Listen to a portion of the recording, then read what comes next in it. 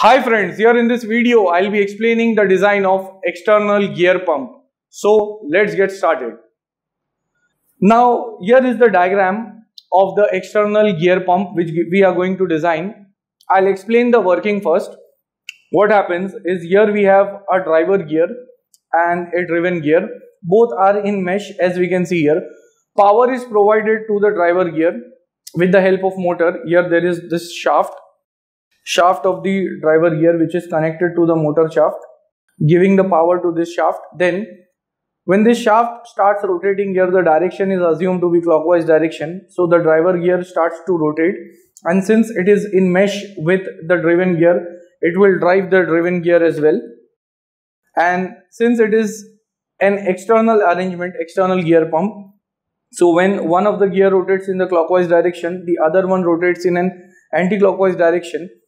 Gear pumps are high-speed operation machines, means the gear pump would be operating at a very high speed, so it would be directly coupled with the motor. There is no need of reduction gearbox in between.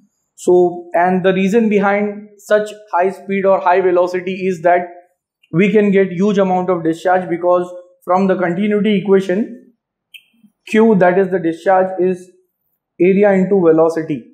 And if we want to increase, as we can see here, the discharge is directly proportional to the velocity. So if we want to increase the discharge, and definitely pumps are high discharge machineries, so we need to increase the velocity of the pump, and so that is why they are rotating at a very high speed. And what happens is, here there is inlet. This inlet is connected to the suction pipe. So here there would be a suction pipe which will take in oil from the oil sump or the oil tank. So there would be an oil sump or the oil tank from which the oil would be taken into the gear pump. Now what happens is that oil would occupy complete spaces inside the casing, because this is the external casing of the pump. So the oil would go on occupying all the spaces, and what happens is that when the oil is trapped in between the space where the teeth would be in mesh, the teeth does work on the oil, increasing the oil pressure, and ultimately in all the spaces the oil would be compressed, we can say, and so the pressure of the oil will go on increasing, and finally that high pressure oil would be discharged from the outlet into the delivery pipe. So in this way the pump is going to deliver the high pressure oil, which can be used, like for example, lubrication purpose in case of IC engines.